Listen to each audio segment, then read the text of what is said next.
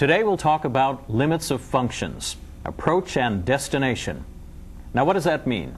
The idea of a limit, as we'll see in this unit, is an idea that's associated with calculus, which is the mathematics of change in motion. And it's an idea that is very useful in this context, and we'll introduce it that way. It's one that you might not have seen before, but I think you have intuitive ideas for it, as you'll see.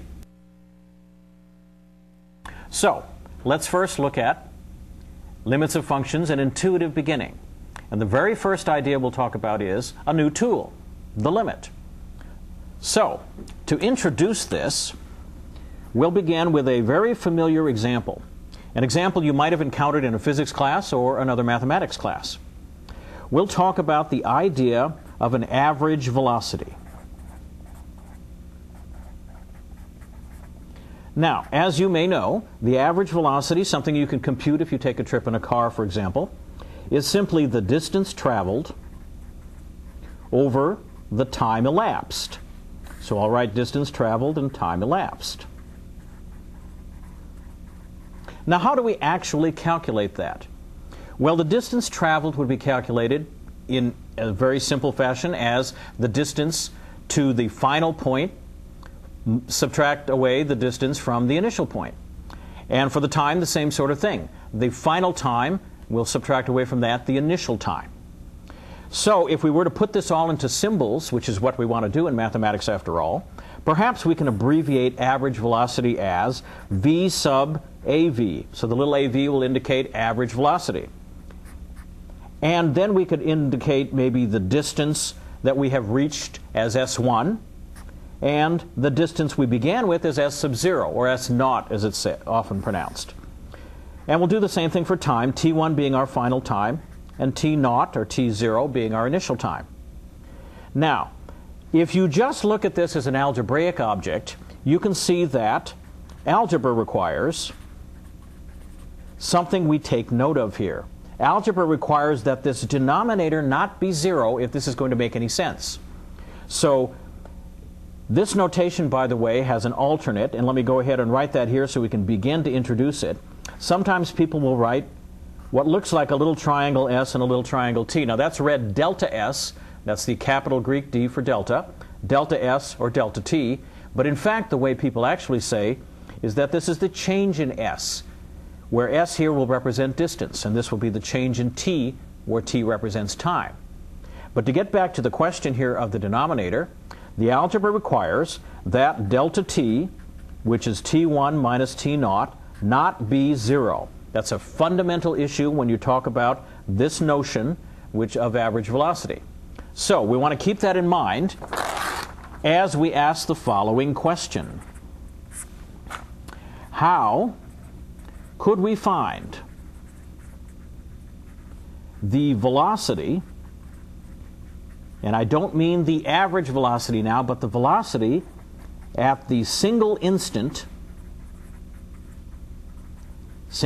of time, say, we'll go ahead and look at T sub 0. Now, what would that correspond to in your experience? Well, if you've ever driven in a car, there's a speedometer. And the speedometer tells you the speed you are going at a given instant. That is exactly analogous to the velocity here at a single instant. How would we actually calculate that? Unfortunately, we cannot use the average velocity formula because at a single instant there's only a single time. And because there's only a single time, the denominator is going to be 0 if we try to subtract that time from itself. So that poses a fundamental problem. How do we find the velocity, which we know exists because of our experience, at a single instant? So the algebra of the average velocity doesn't help. So we have to face the question, how do we deal with this? So what we do is we use our imagination. We imagine the following. We imagine that we let, and I'll do it in this direction because that's how we'll do it when we graph it, we'll let T1, the later time, approach the earlier time. So we'll take the average velocity over this time interval, but we'll let the time interval get shorter and shorter and shorter. Now that doesn't violate the algebra because there's still a distance here, and so the denominator will not be 0. but it does tend to move us toward our ideal of finding the velocity at this one instant. So the question is, as t1 approaches t0, does the average velocity approach something? That's our question. All right, let us go ahead and do an example now to put this in perspective and give you something more concrete. Let us suppose that our distance function is actually this function. S of t is equal to minus 16t squared plus 29t plus 6.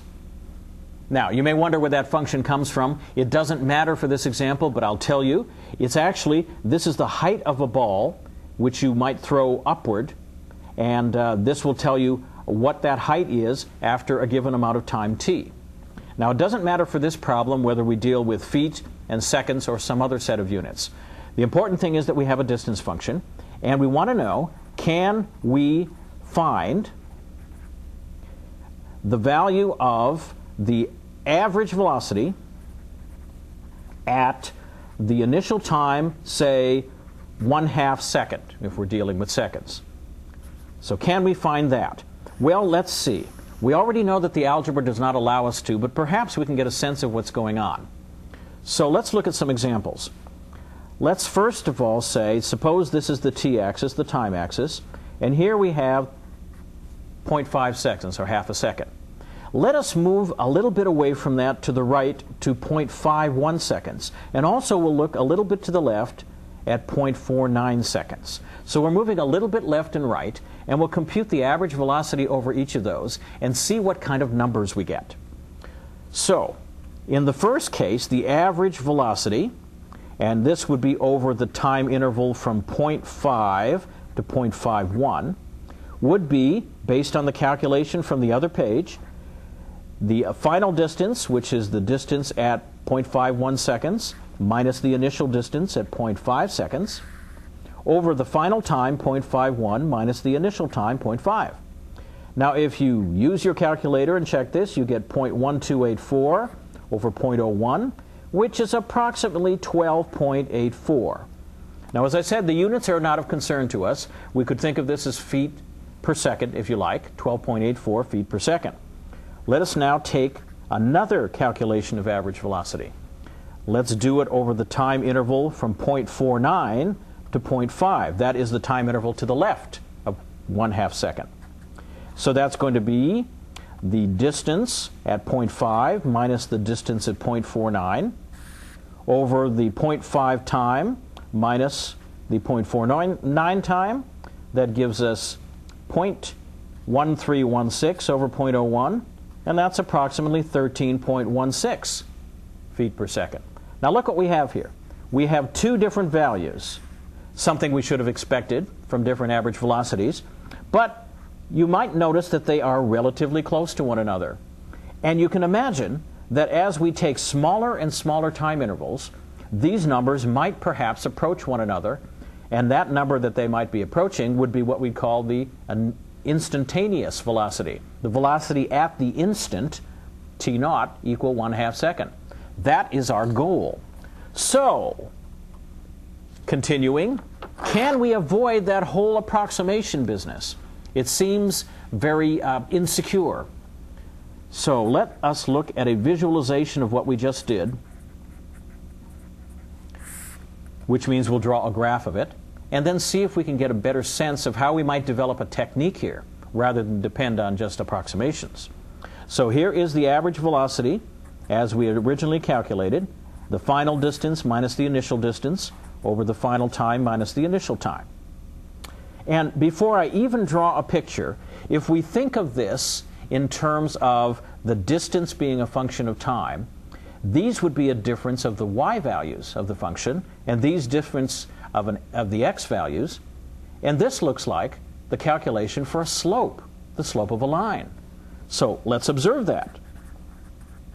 Observe that this is the calculation of a slope. Well, that's interesting. That introduces a geometric idea here to what was formerly just an algebraic calculation. So let's look at a picture that might illustrate this. So let's draw a graph, and let me just imagine I have some sort of distance function here. And here is my time t0, say, and my time t1. And follow these up to the curve and over to the left. And there's s0, the initial distance. And then this would be perhaps s1, the final distance. And let me label this point here because we'll be talking about it. This is the point t0, s0. And notice that if I connect these 2 points here with a line like that, that the slope of that line would be the difference of the y values, s1 minus s0, over the difference of the t values, t1 minus t0. That's exactly the average velocity. So average velocity now has a geometric interpretation. This slope is the geometric interpretation of velocity. Well, that opens a whole variety of possibilities for understanding what's going on. This line, by the way, is given a name, and we will talk about this later, but we'll go ahead and introduce the terminology now. This is called a secant line. It's simply a line between 2 points on a curve. Now, suppose we want to look at, suppose we imagine, and we want to look at what the velocity would be right at the time t0. And this point on the curve would represent that. So what if we wanted that velocity? Well, this average velocity doesn't answer that question. But perhaps the velocity, which we might say v-i-n-s-t, standing for instantaneous perhaps, that velocity might be, if you can imagine this point moving here to the left, which corresponds to t1 approaching closer to t0.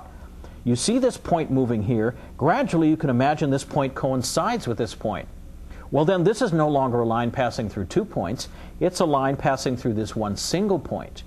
And it seems like the right line there would be a tangent line. Now we're going to talk about this too later, but at least we've seen the idea emerge naturally here. So this might be, it seems like we could imagine that this might be the tangent line slope at that point, which is t0, s0. That seems like a reasonable observation based on this picture.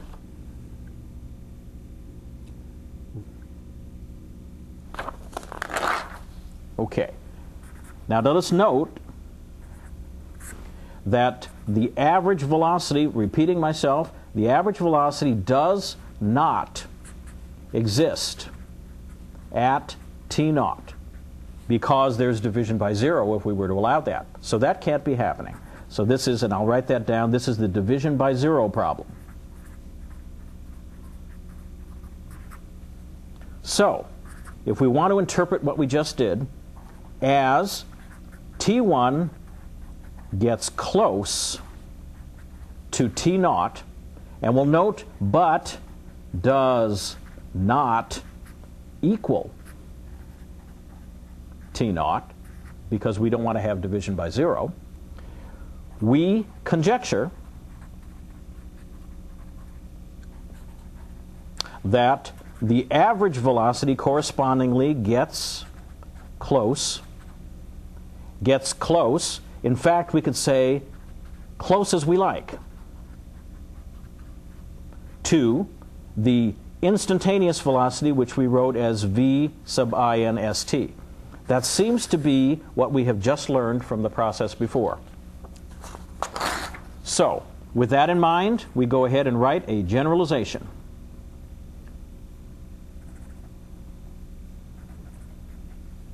We generalize.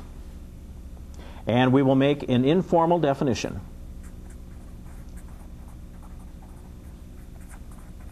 Now this definition is called informal because there are some technical difficulties that we will put off till a later day. This is sufficient for what we want to do now, and I think is very direct. So based on what we've seen now, we're going to generalize. If the values of some function f of x, the function we looked at previously was the average velocity function. Now we're going to generalize to an arbitrary function. The time is replaced by the arbitrary variable x, but the same idea, you'll see it written out the same way, will be involved here. If the values of a function f can be made as close to some number L as we like. Now L would be whatever this function is heading toward as we approach this value x. If the values of f of x could be made as close to L as we like by taking values of x, which in our previous example was t, taking those values sufficiently close to a, some number, but not equal to a.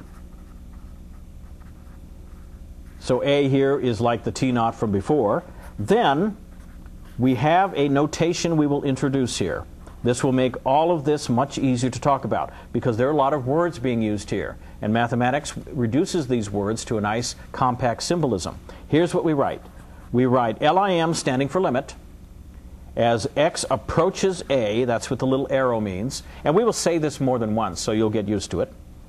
The limit of what? Of the functional value. That is what is changing as the x approaches a. We will say that that limit equals some number L, and that will be the way we write this. Or we might say also, this is an alternative, that f of x approaches L as x approaches a. Now that way we can say it all in a single line if we're interested in doing that. So this is the fundamental idea we've been talking about.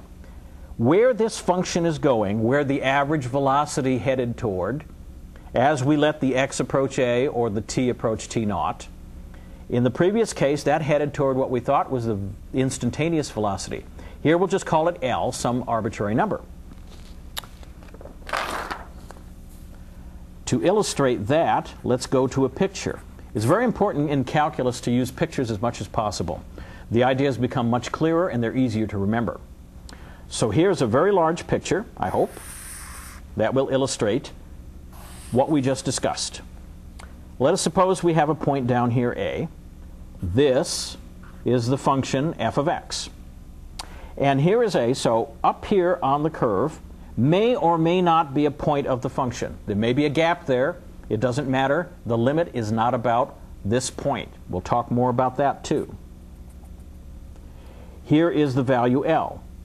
So what we're imagining is that if you have little x values either to the left or to the right of A, and they approach this number A, then correspondingly, if you follow up to the curve, you can see that there are corresponding points on this vertical axis, f of x, approaching L.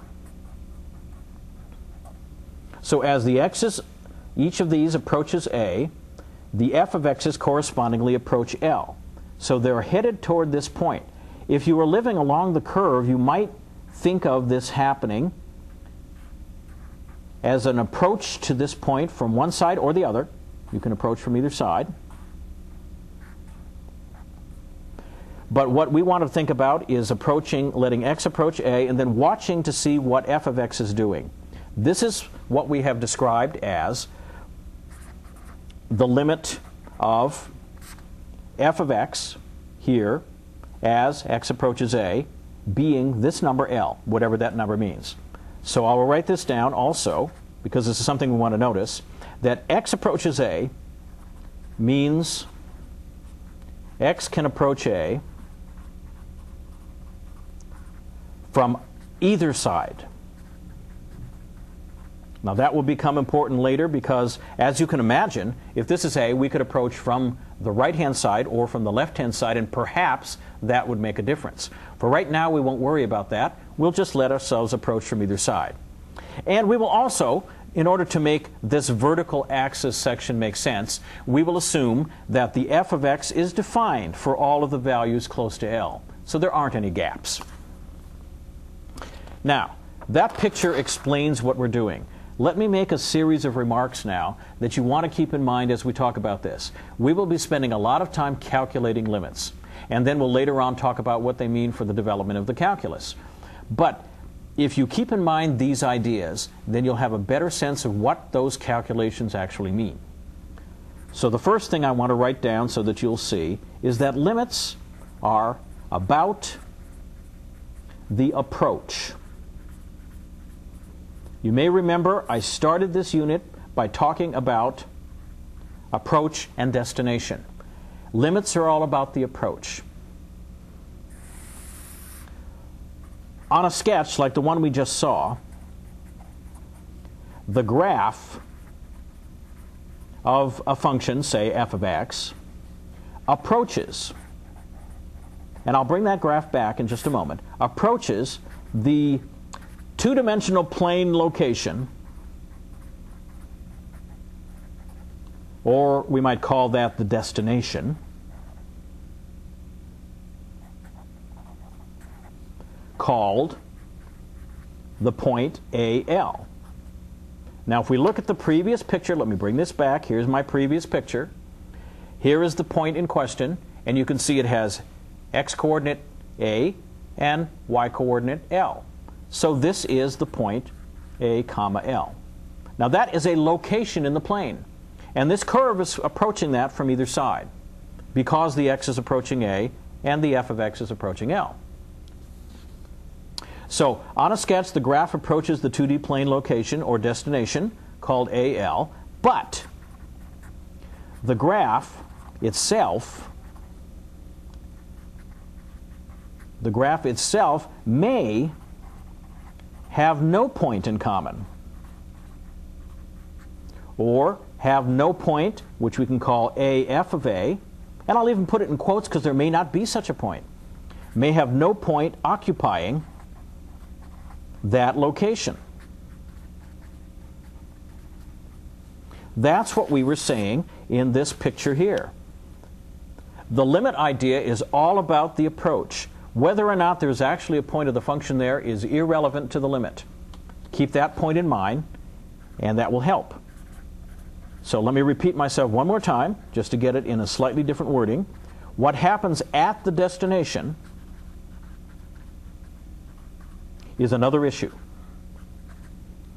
is a, we could say, separate issue.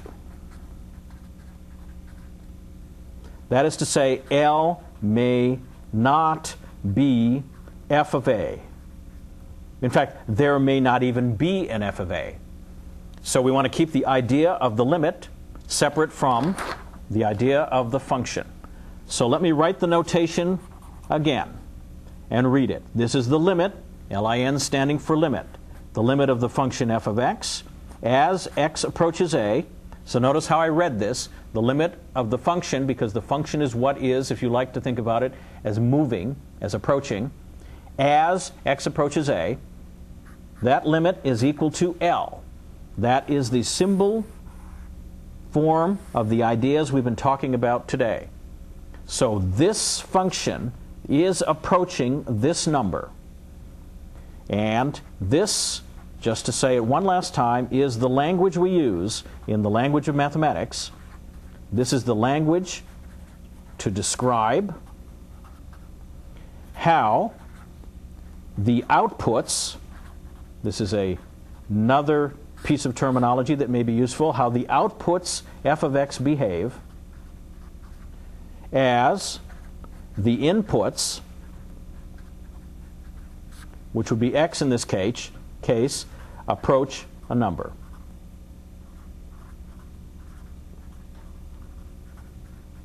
That is the fundamental idea that we are discussing here. We will go on and we will talk about some examples, but for now we'll take a pause.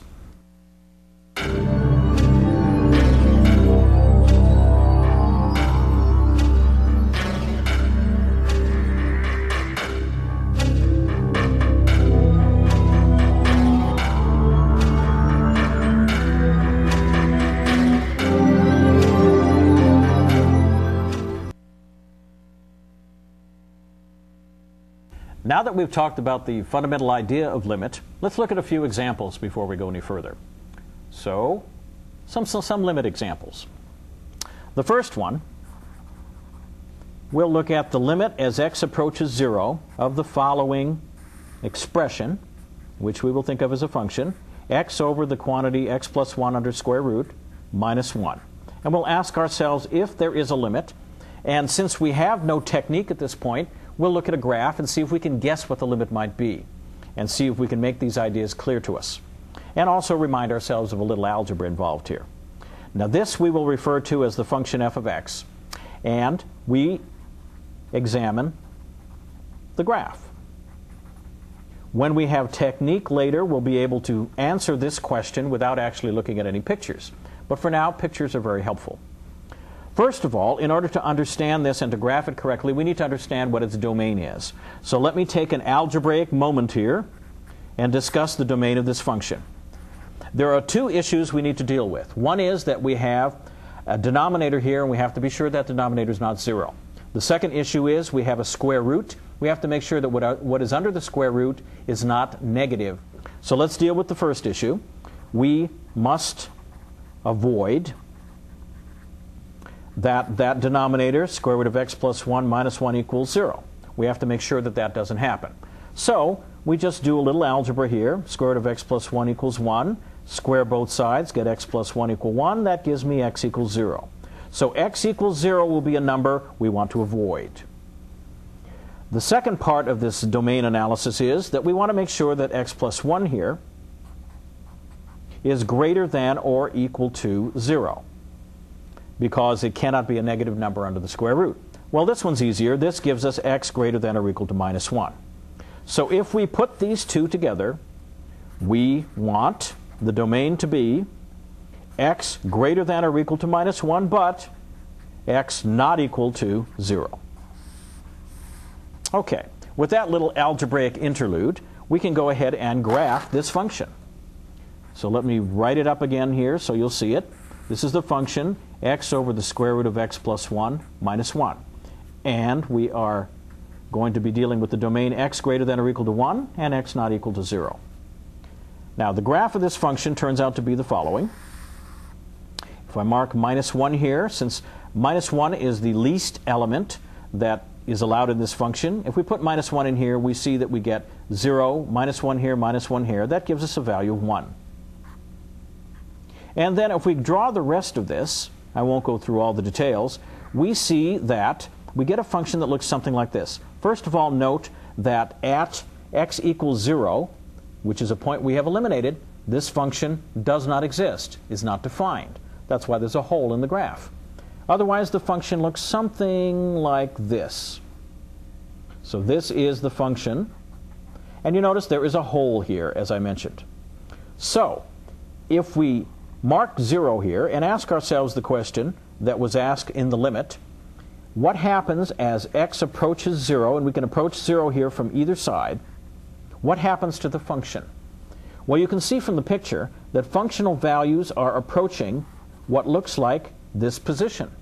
So our conjecture based on this picture is that the limit of this function, the x over square root of x plus 1 minus 1 function, as x approaches 0, seems to be 2.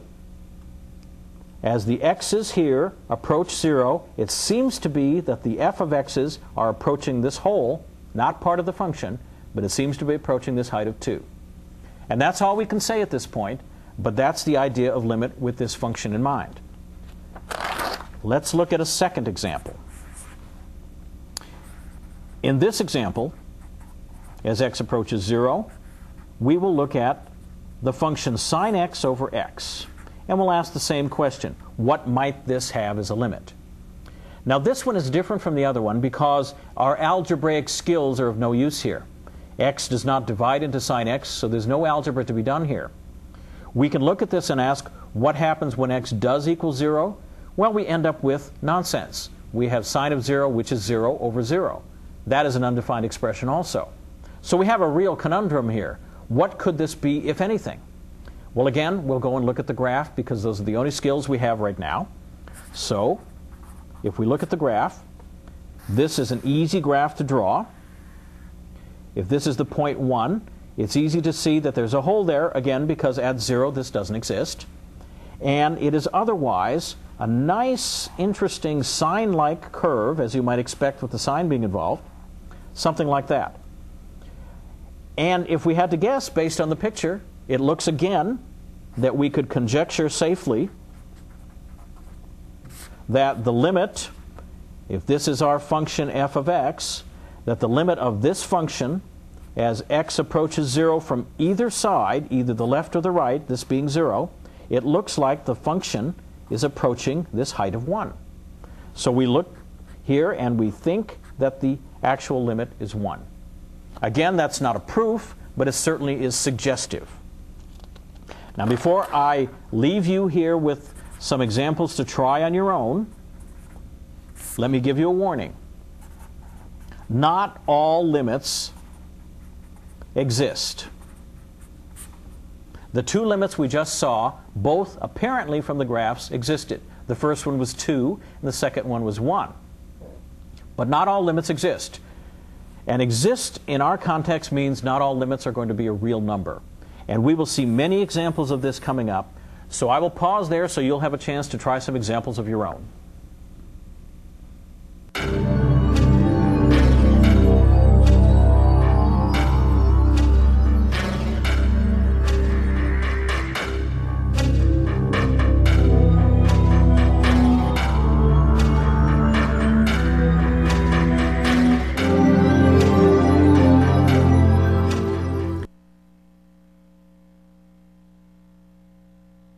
Now that you've seen some limit examples, we're going to examine the concept of limit a little more closely.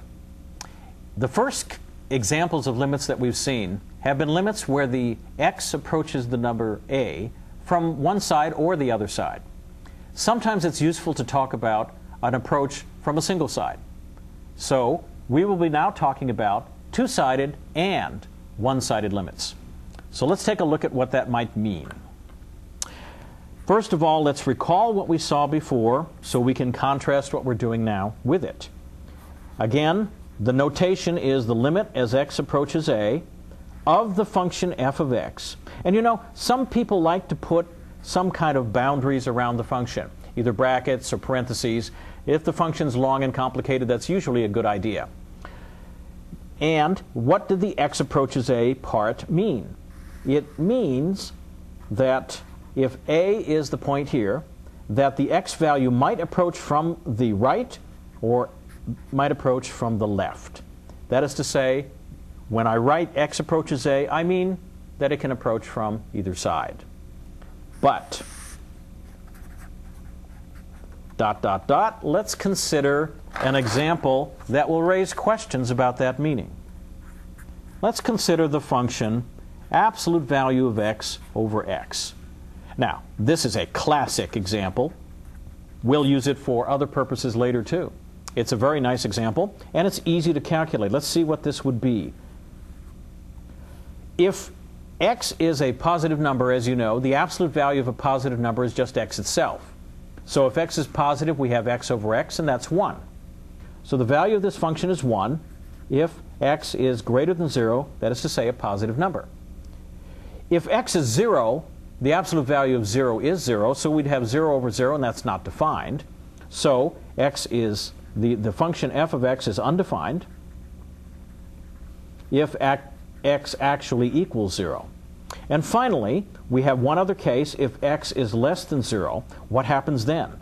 Well, the absolute value of a negative number requires another negative sign in front of it to become the absolute value, which is always positive. So if x is negative, this becomes negative x over x. And that gives us minus 1. So that's what this function is. Classic function. Here is the picture that corresponds to it. If we mark 1 here on the vertical axis and minus 1 here, then the function has no value above 0 because it's undefined if x equals 0.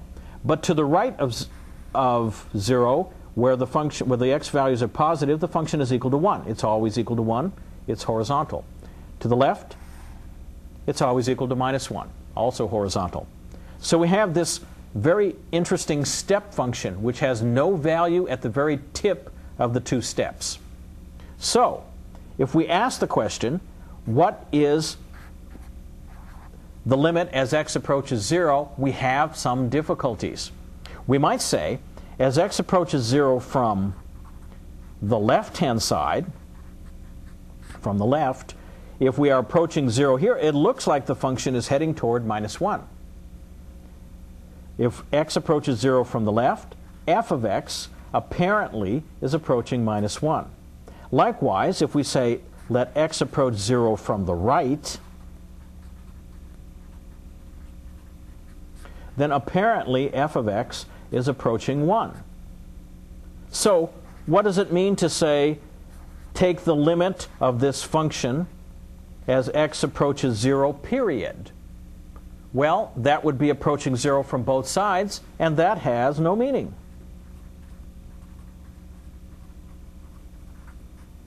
So here's a place where our limit notation has no meaning, because the limit from the left and the right are not the same.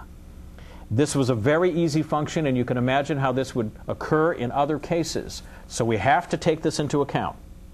Well, first of all, we need a better notation than to say x approaches 0 from the left or from the right. That's too wordy. In mathematics, we have a shorter symbolism for that. So let me first give you the notation and a couple of warnings about that. Here is the first thing we will translate into notation. X approaches a from the left. How is that translated? It is translated as x approaches a, and what we do is we put a little minus sign up here in the superscript position. Now that's not the only way this is done.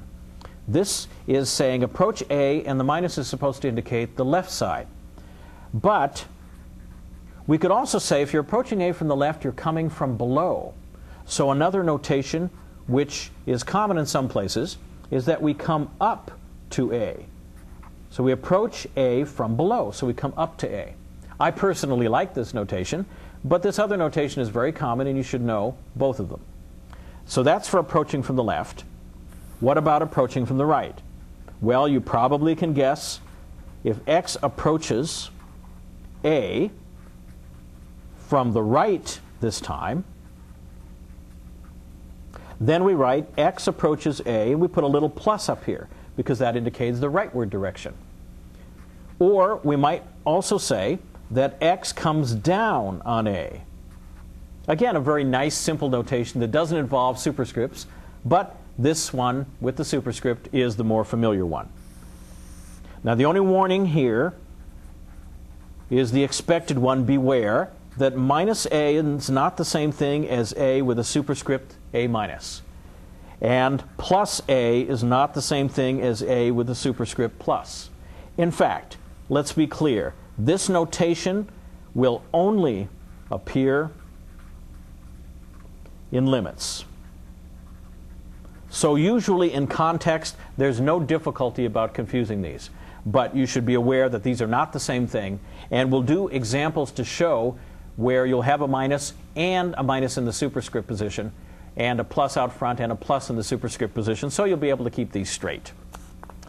So with that notation, we can naturally then define what we mean by limits from left and right. We would say that the limit of f of x as x approaches a from the left might be some number.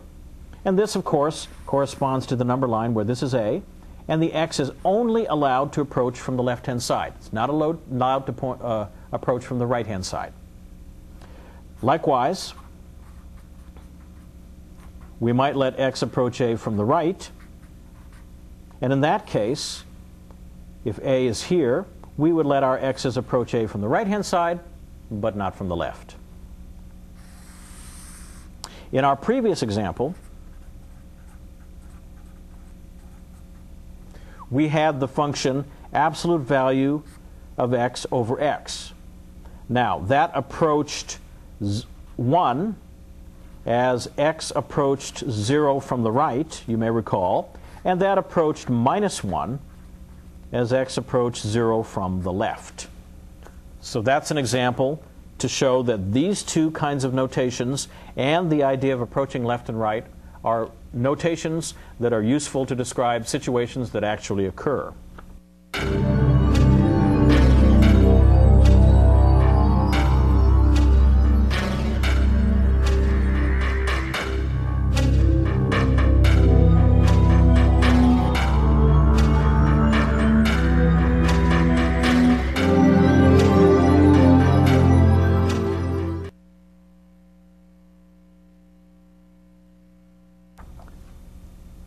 One might ask, what is the relationship between one-sided limits and two-sided limits? Well, this is the most important theorem relating those two. The limit of a function as x approaches a equals some number L, and let me put here to remind you this means two-sided limit. This expression, which we are going to be very interested in calculating, is equivalent to. Now just for a moment here, let me discuss the equivalence notation. This is a double-headed arrow. It is also sometimes pronounced if and only if. So you'll see that notation, and you'll see these words appearing in your calculus textbooks. The limit of f of x as x approaches a equals some number, a two-sided limit, is the same thing as saying that the limit of f of x as x approaches a from the left exists, and the limit of f of x as x approaches a from the right exists, and, I know this is redundant, but it's good to write this down, and both equal L. So this box is equivalent to the previous box. A two-sided limit means both one-sided limits exist and they are equal to the same number. What is useful about this theorem is not moving in the forward direction, because if we have two-sided limit, we automatically have two one-sided limits. Its value is in moving backwards. If we have a two-sided limit we want to calculate, sometimes it's helpful, and the only way to calculate it is to calculate the two one-sided limits and then see if they are equal to the same number. And if they are, the two-sided limit exists. That turns out to be very useful. Now let's look at some examples. Here is a function, and I'm just going to give you a picture of it. There's no need to write it out exactly. We'll have three numbers on the y-axis, the horizontal axis, and here is the graph of that function. So it is a line segment that's coming up from the left. There's an open hole here, and then a point on the function, and then another open hole here coming down this way. What can we say about the limits involved here? Well, let's just look at the limits as we approach a, of course. Observe that the limit of this function as x approaches a from the left appears to be, well, let's see. As x approaches a from the left, we come in from the left. Where does the function seem to be heading? Where is it approaching? It is approaching the height of 1. So the limit of this function as x approaches a from the left is 1. Does the function have a value at a? Well, that would be f of a if there is such a value, and in fact there is. At a, there's a dot, so the value of the function is 2. And finally, let's look at the limit of the function as x approaches a from the right. Now, as we approach a from the right, the function is headed up here and seems to be headed toward this point, which is the height of 3. Notice that here, the left limit, the right limit, and the value of the function, all at the point A, are different numbers.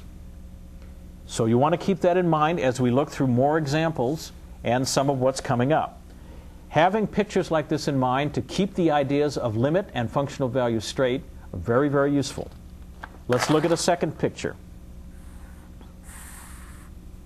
Again, we'll have a point A. And again, we'll just use the three numbers 1, 2, and 3 to make our point. So here we have the same function coming up, except now this point is included.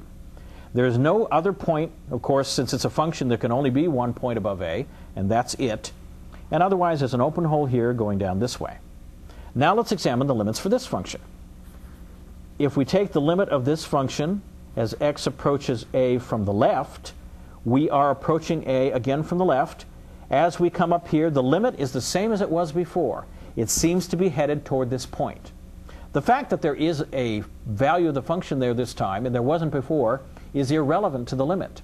The limit is all about the approach. So it apparently is going to 1. Now, in this case, if we evaluate the function at a, we ask what is the functional value at a. Instead of being up here at 2, it is now here at 1. So in this case, the left limit and the value of the function happen to agree. But the right-hand limit, as x approaches a from above, turns out just as before, it is coming up here and seems to be going to 3. So in this case, the functional value and the left-hand limit happen to agree, but it's different from the right-hand limit.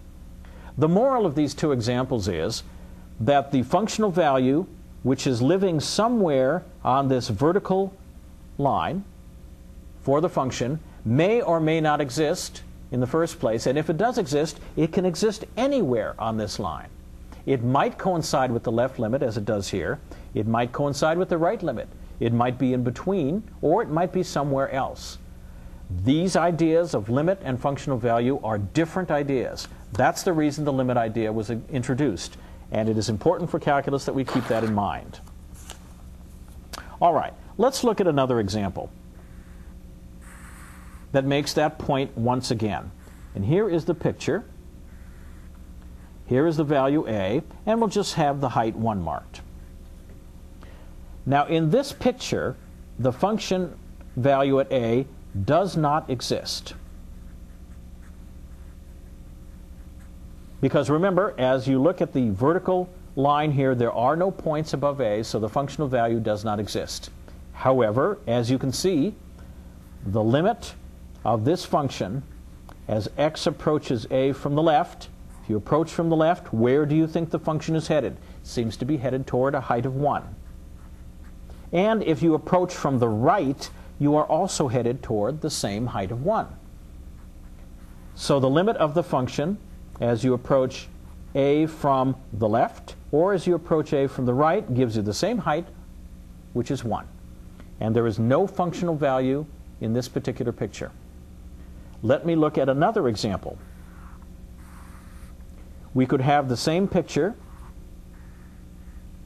with the value a and the height 1, and we might have a functional value up here. This is as I mentioned before. The functional value can live anywhere on this vertical line. In this one, it's actually here at 2. In this one, it didn't exist at all. So in this one, we could say that f of a is equal to 2. And again, as before, the left and the right limit still are equal to 1. So here's a case where the two limits are the same. The functional value doesn't exist here. The functional value does exist here. And you can imagine that I could put the functional value right in that point there. And let me draw the final picture just to show you that. I could actually put it there at a at a height of 1. And in this case, the functional value turns out to be 1, which agrees with the right-hand limit and the left-hand limit. And you see, there's something very nice about this picture, which we will talk about later. Notice there are no gaps in this function. In this function here, previously, there was a hole. The hole was filled by a point, but the point was too far away to do any good. Here, there was a hole and no point to fill it. But this function has no holes. Now, that makes it a very interesting function that we will discuss later.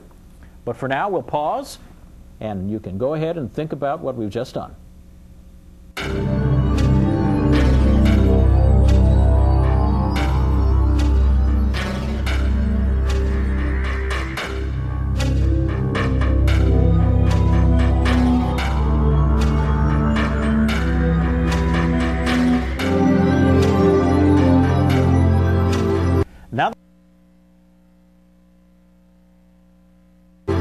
Now that we've looked at two-sided and one-sided limits, we have a better sense that there is more to this limit concept than we might have thought at the beginning. Let us look at some other situations that might be a little unusual. Sometimes, when you take a limit, the function doesn't go to a real number. Sometimes it actually continues to grow and grow and grow. It either grows to a very, very large number or to a very, very small number. So we'd like to deal with that circumstance right now. So let's look at limits that fail to exist, because fail to exist means not a real number, when f of x grows without bound. So to make this point, let me start out with another classic example. This is a function which you no doubt have encountered. F of x is 1 over x, which is only defined for numbers that are non-zero. And we will be seeing it again and again in calculus because it has many aspects that we want to discuss. The graph, as you may remember, I hope, is a graph that looks like this. It is undefined at 0. And of course, 1 over x can never itself be 0. So there is no value here on the x-axis either. So if this is the graph of this function, we might ask the question, what is the limit of this function 1 over x as x approaches 0 from the left? And notice, I told you we would sometimes use parentheses around the function or brackets. Here's a case in point where it seems reasonable. Now we want to approach 0 from the left. Where is 0? 0's here. And so we want our x values to come in here from the left. Now, looking at this picture, we ask ourselves, what is the function doing? The functional value, the height of the function, seems to be headed downward. And we know that this is a vertical asymptote for the function, so that this downward heading is going to continue forever. So, what we want to write here is that the function is going to be unbounded going downwards forever. Well, that's long, and it's also in English. We'd like to have a symbol for doing that. There is such a symbol. We'll use negative to indicate downward, and we'll use this symbol, which is often pronounced infinity, to indicate that we're going downward in a way that the function is unbounded. It is not a good idea to think of this as a real number because it's not a real number. It is simply a symbol that means unbounded going in the negative direction. Likewise, we might say, what is the limit of this function 1 over x as x approaches 0 from the right-hand side this time? If we look at the picture and we let our x's now approach from the right-hand side, what does the function seem to be doing? It seems to be growing without bound. Because this is a vertical asymptote, it will grow and get closer and closer to the y-axis but never reach it. So the height of the function will continue to grow without bound. So we need a notation to say grow without bound but in the positive direction. Well, instead of using negative, you can write positive, but as is traditional for numbers, we often don't write anything at all and just use that to indicate going upward. Again, this is a symbol that indicates unbounded going upward, or unbounded in the positive direction. It is not a real number, and although we will say infinity, and we will say over here minus infinity, do not think of those as numbers. We want to think of these as growing. This is growing without bound. That's the phrasing that is the safest in this environment. All right, what kinds of things can happen then? We've seen this function now as an example of a function where the value x is approaching a number, a real number, and yet the function is either going down forever, approaching infinity or becoming unbounded below, or growing to infinity in the positive direction, becoming unbounded above. Can this happen to other functions? Of course it can. There are various cases, and these will be, no doubt, outlined in your calculus book, so I will just indicate the basics here. If you take the limit of a function as x approaches a from the left, you can get either minus infinity or infinity. If the function is going down, as we saw before, or going up, you can use either one of these notations. You might also say, in the case of negative infinity, that it is decreasing, or the function decreases without bound.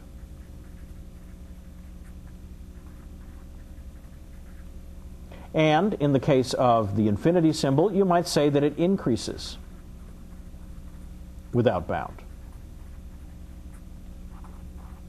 So that's the language you might use. And of course, we might approach from the left. It's also true, it can happen if you approach from the right. It can also happen if you approach from both directions in a two-sided limit.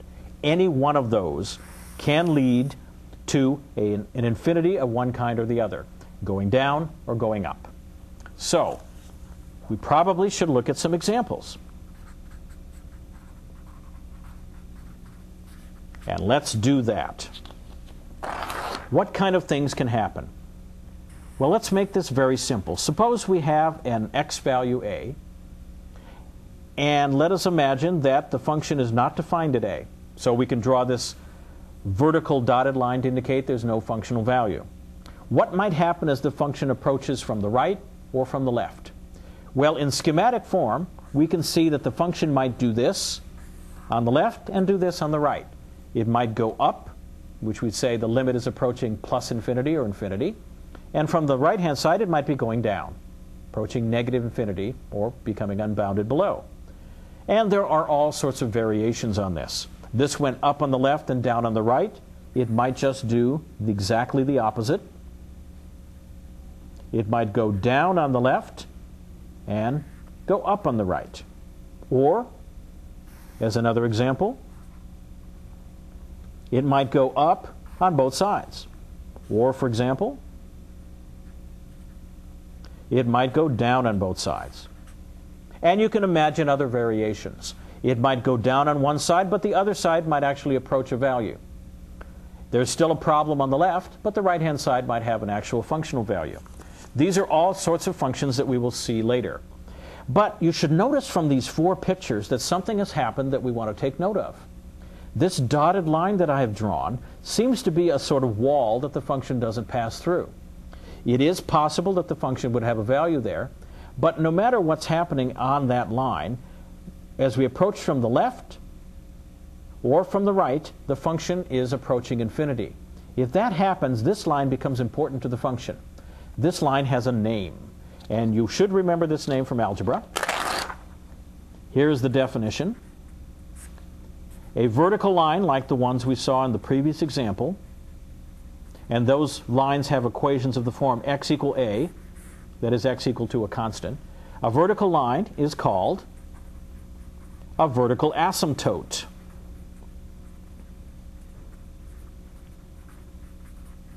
Always an interesting job to spell that word. It derives from a Greek word, which means asymptote. Vertical line, x equal a, is called a vertical asymptote of the graph of a function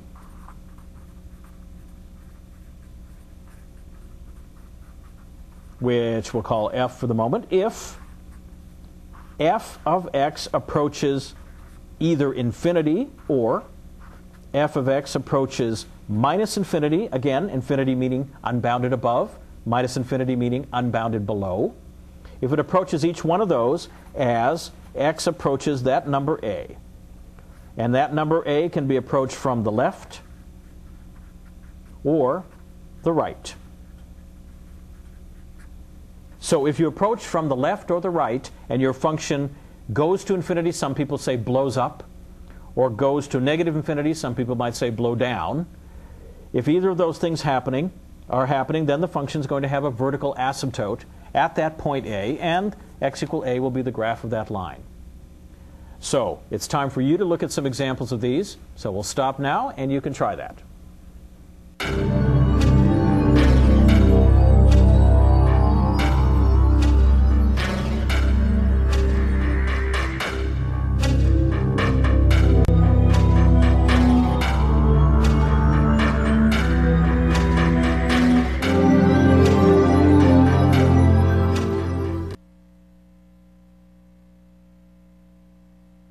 Now, as we continue with the intuitive beginning of limits, we're going to look at limits at infinity when x grows without bound. If you remember just a moment ago, we looked at when f of x grows without bound. So let's see what happens when the argument, the x value from the domain, grows without bound. So, what we'll examine first is our classic example, the example we've looked at very closely before. The well-known function f of x is 1 over x. Now, we want to examine what happens as the x value, which is at the bottom of this function, grows without bound. So to see that most easily, let's draw ourselves a graph. Now, we know what this function looks like. It has a graph that looks something like that. Here's 0 in the center, the x and the y axes. And we want to examine what happens as, first of all, x grows without bound to the right. That would be x going to plus infinity. That's our symbol for growing without bound to the right. And so we are interested in that image. And I'll even write out to the right. so that you'll associate this symbol with going to the right. And likewise, we'll want to look at x going to minus infinity. So that's x going as far to the left as possible. And I'll draw it that way. Although you realize, of course, that we write x approaches minus infinity in this form when we write it down in our work. But this is a nice way to illustrate this in the picture. So this would be to the left. And so we want to ask ourselves, what happens to the function as x is either going to the right or going to the left? So we can put that here as a question. What happens to the function f of x? Now remember, f of x is the y value. So keep in mind that that's the vertical dimension. What happens to f of x, comma, as x grows without bound? And that growth, as we just said, could be to the right or to the left. Now we'll come back with this picture in a moment, but let's go ahead and see if we can further discuss this question. We have another way of saying what it is what we're doing. We can ask the question, what is, and this is the piece of terminology, the end behavior. The end behavior of f of x as x goes far to the left, that is to negative infinity, or x goes far to the right, say to positive infinity. Okay, growing without bound in both cases. So here in our particular situation, we're asking the question, what is the limit, using the notation we developed last time, what is the limit of 1 over x as x approaches infinity? Now, let's examine once again what this symbolism means. We're letting the x value, which is the domain value of the function, grow without bound, and we're asking the question, which is what this limit is asking, what happens to 1 over x, the functional value? Now, if you look at the picture we just had up here a moment ago, you'll see that as x goes to infinity, the sketch is coming closer and closer to the x-axis. It is dropping lower and lower. That is to say, the height of the function is getting lower and lower, and therefore heading towards 0. So the limit as x approaches infinity of 1 over x is 0. And to be more specific, we could say from above. Because as we saw in the picture, we were coming down on 0. And if it works that way, it probably works the other way too. As x goes to minus infinity far to the left, 1 over x goes to 0 also, and this time it's from below. And if we look again one more time at the picture, we see that here on the left, the function height is going upward towards 0. So it's approaching 0, a height of 0, from below. So just to repeat, what we have here is a y value, which is the functional value 1 over x, approaching another y value. This is the height 0. So one might say this is y equals 1 over x approaching y equals 0. Y equals 1 over x approaching y equals 0. And of course, y equals 0 is just another way of saying the x-axis. So what we have here is our function, which is 1 over x, is approaching the x-axis. Now these are several ways to see the same thing, but it's important that this symbolism be absolutely clear to you, and that you keep in mind that this object here is a y value approaching another y value. This will come into play very soon as we talk about another notion that you're familiar with, I think. All right, let's look at the general case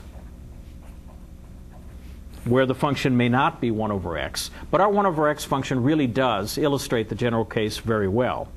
We want to say that the limit of an arbitrary function as the x value grows without bound to the right, x approaches infinity, equals some number L, and that's also written as f of x approaches L as x approaches infinity. That is the symbolism we use if this function actually approaches a real number. And for the other direction, we might write the limit of f of x as x approaches minus infinity equals some number m, say. Alternately written, f of x approaches m as x approaches minus infinity. Now, in our example, the L and the M turned out to be the same. They both turned out to be 0. But in general, if you go to the right or you go to the left, you should expect that there would be different results. Now, with that in mind, we can define something that previous example really does suggest. Remember, our function 1 over x approached the x-axis. The x-axis is a horizontal line. That suggests the following standard definition. A horizontal line, which we can write as y equals, say, b, where b is a constant, is called, in the right context, a horizontal asymptote. Horizontal asymptote. And we talked earlier about vertical asymptotes. This is just the corresponding idea for horizontal asymptotes. It's called a horizontal asymptote of the graph of a function f if the following happens. If f of x approaches that number b, which is, remember, some real number, and I'm saying that to distinguish the case where we write the infinity symbol, which, as you know, is not a real number. If f of x approaches b as either one of two things happens. Either x approaches negative infinity, is unbounded to the left, or x approaches infinity, is unbounded to the right. So if you go far left or far right, and your function approaches a constant, then that constant, written as y equals b, is going to be what we call a horizontal asymptote for the function, just as the x-axis was a horizontal asymptote for the function 1 over x. So, with that in mind, let me pose a question to you. Remember, horizontal asymptotes are found by either going far to the right or far to the left. So, the question one might ask is how many different horizontal asymptotes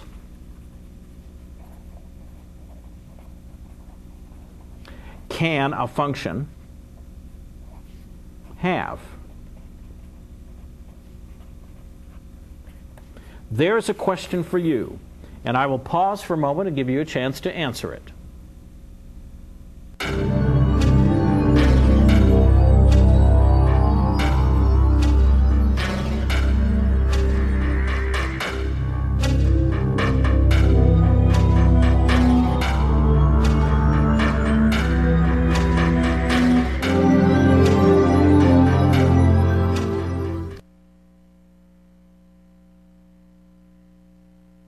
Now let's see if your answers match mine.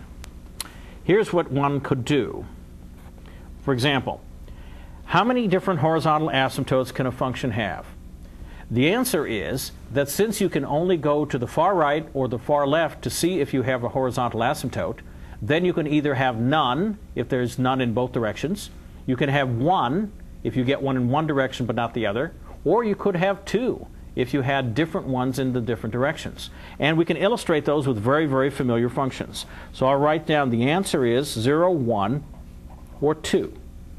The first illustration I'll use is a well-known function that everybody should be aware of, the f of x equals x squared function, the standard parabola with its nose down at the origin.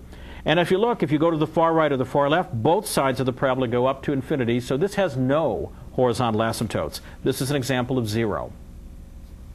Then here's another function that we will encounter later in this course again. This is another familiar function, f of x equals e to the x, where e is a positive base. And it's a particular base here, but it could be any positive base. And if you notice in this function, if you go to the left, it has a horizontal asymptote, which is the x-axis. If you go to the right, it grows without bound and has no horizontal asymptote. So this is an example of the one case. And finally, this is one of my favorite functions. we want one that has two asymptotes. So I'm going to dot in what the asymptotes are.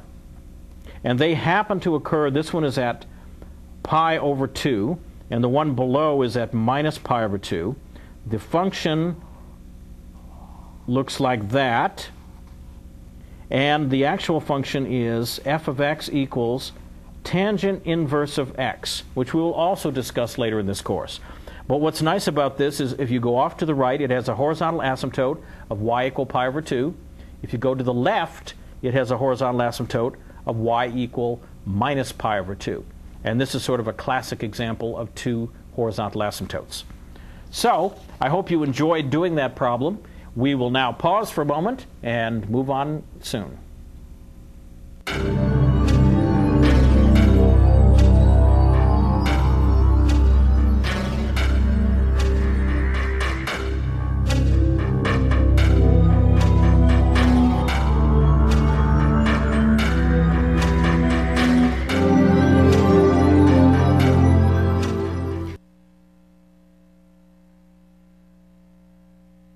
And now we continue our examination of limits with more limits that fail to exist.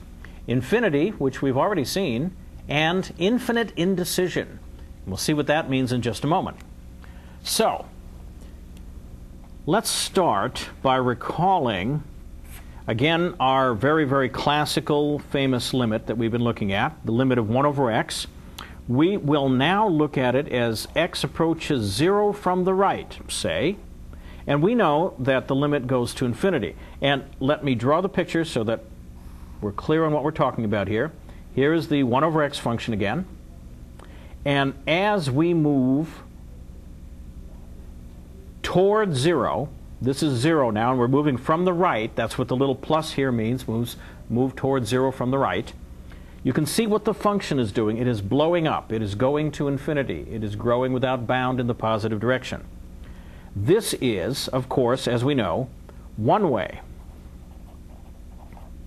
to so-called fail to exist. Now, we're going to examine other ways, but lest you think that this is the only example of the sort of function that goes to infinity, let me give you a much more familiar one, something you might have seen, f of x equals x cubed. And this is a graph that I hope is familiar. It has a form something like this. And you see, as we go to the right, this function grows without bound. And so this is an example where I would write in symbolism, we have to practice the symbolism, the limit of x cubed as x approaches infinity, that is to say, as we go to the right, is infinity. And that's because the function is growing without bound here. So in both of these cases, we have an example of how a limit can fail to exist. Fail to exist, again, means not a real number. And this is a first case you might see that. But it is not the only case. Let's first look at a few various cases that involve infinities. And then we'll look at a case that doesn't involve infinity at all, and yet is still non-existent. So, here's a very simple way to see this. If you have the limit of a function as x approaches infinity equaling infinity, that's like you're going to the right here and the function is going up without bound. If you have the limit of the function as x approaches minus infinity equaling infinity, that's as though you are moving to the left and growing without bound. Then if you look at the limit of the function as x approaches minus infinity and you get minus infinity, that is, as you move left, you go down. And finally, the last of this quartet, as x approaches infinity, if you get minus infinity, that's the function moving to the right because the x is moving to the right, and the functional value going down. And see, with this picture you can very easily see all four of the various cases where both the domain element is approaching infinity and the functional element, the y element, is also approaching one of the infinities. So this is an image you want to keep in mind as you're looking at the various cases for infinity. Now what about that case I promised, which is not infinity? What about the case that I called infinite indecision. Well, I like this because this is another classic function that illustrates this very well. And there is actually a technical name here in addition to infinite indecision, which I will tell you about. This is the sine function. Okay, the first of the trig functions you usually learn to examine. And what does its graph look like? Well, you know it doesn't go any higher than 1, and it doesn't go any lower than minus 1. So if that's minus 1 and 1, those are my boundaries for the function. And then it has a curve something like this that goes off in both directions. In this case, both the limit of this function as x approaches minus infinity, that is going to the left, and the limit of this function as x approaches infinity, which is going to the right, both now fail to exist. And you can see that if you think about what's happening here. If you're going to the right, if you're taking this trip with x approaching infinity, what is the functional value doing? It's going up, it's going down, it's going up, it's going down. It is infinitely indecisive. It is never settling on a given number. The same thing happens if you go in the other direction. The function goes up and down forever. So there is no limit because the function never settles on a single real number. So this fails to exist, and we use the word oscillation. And we say by oscillation to be more technical. That is that the function's graph is oscillating up and down. This is also true of the cosine function, and the sine function and the cosine function share that property. So this is an unusual kind of non-existence. You have now non-existence where limits equal one of the two infinities, which are not real numbers, of course. It indicates growth without bound. And now you have oscillation to add to that, which is a non-existence of a totally different kind. So with that, we'll stop and come back and then do some exercises on limits.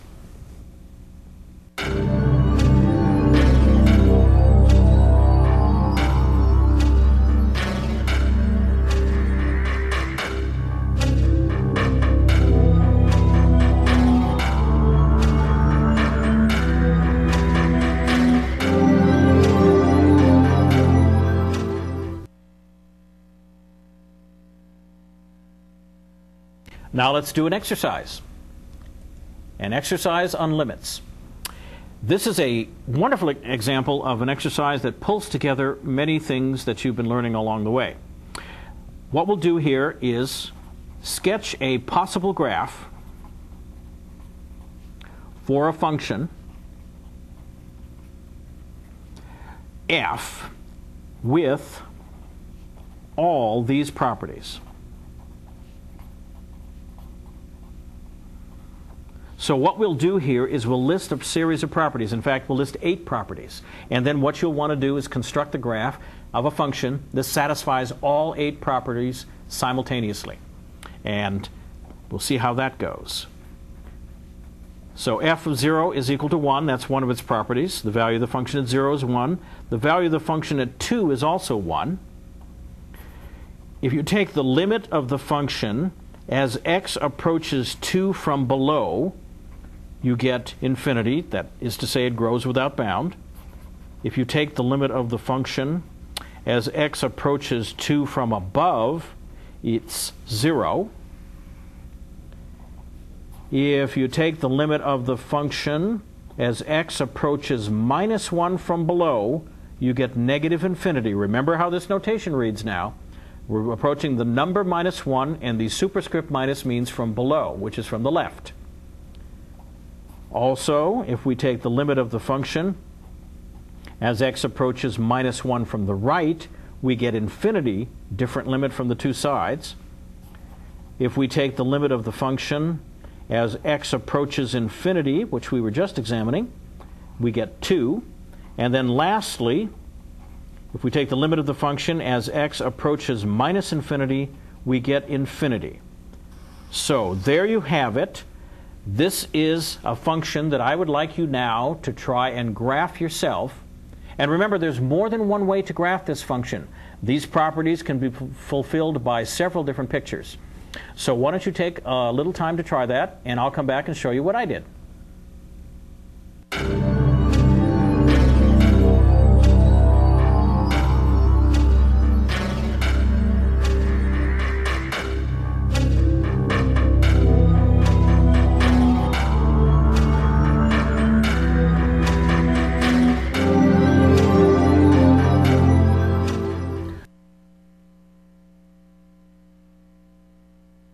We're back. And now let's look at the kind of solution that I started to write. And let me bring the problem back so we remember what we're talking about. This was a function. We had 8 properties we wanted the graph of this function to have, and we will now go through them one by one. And we'll start by doing what I like to think of as a first draft. In many mathematical problems, it's wise to start with, you call it scratch work or first draft of the solution to the problem, and then take that first draft and proceed to create a final graph in this case. So let me show you what I would do as I'm thinking about this problem. First of all, I'm going to draw an axis system so that I have a place to mark things. You may remember the function's value at 0 was 1, so I need to mark a point right there. There's a point that's going to be on the curve. And what else did I have? The very next fact gave me the fact that the function's value at 2 was also equal to 1. So I have another dot there. If we continue, the very next fact was, if you look here, the limit of the function as we approach 2 from the left is infinite. So here is 2, and I'm approaching from the left. So in order that I am able to see that, I'm going to draw myself a dotted line vertically. And if I come in from the left, I want my function to do something like this. I may not know the other details, but I know that as I come from the left, this function is going to grow without bound. All right, what was the next one? The next limit was, if I came from the right, the function was supposed to be heading towards 0. So whatever the function is doing on this side, it's heading down toward 0, which is a height of 0. Now I'm putting an open hole there because I already know there cannot be a closed hole there because there's already a value of the function above it. So that has to be open. And I know the function approaches this way. What is the next piece of information? The next piece was on the other side of the page. The limit of the function as I approach -1 from the left went to -infinity. So I need to mark -1.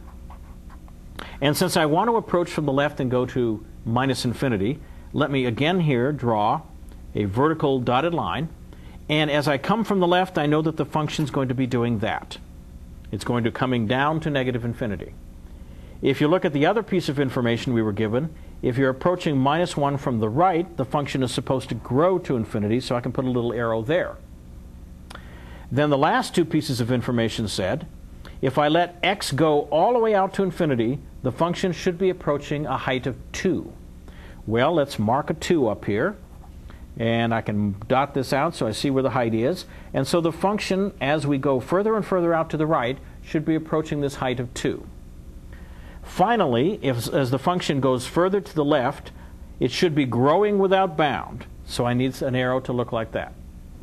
Now this is the first draft of the graph of the function. And even with this first draft, you can already see where certain things have to happen. If I then proceed to sketch in and connect up the various little arrows here, I can end up with a picture that may look something like this. Now here's my solution. And I put the graph in red so you can distinguish it from all the other marks. Notice that it passes through 1 here, passes through 1 here. In fact, that's the only point of the function on this vertical line. And it goes to infinity here and infinity here. So I just connected these up in the simplest fashion. The function approaches down to 0 here and up to 2 here, and I just connected that with the simple curve. And it goes down to -infinity here and grows to infinity here. And again, I connected it up with a simple curve. Now you may find other ways to connect this up. As long as you don't violate those 8 conditions, you have a graph that is a solution to this problem. My graph is not the only picture. So with that in mind, I hope you enjoyed that, and we'll come back in a little while.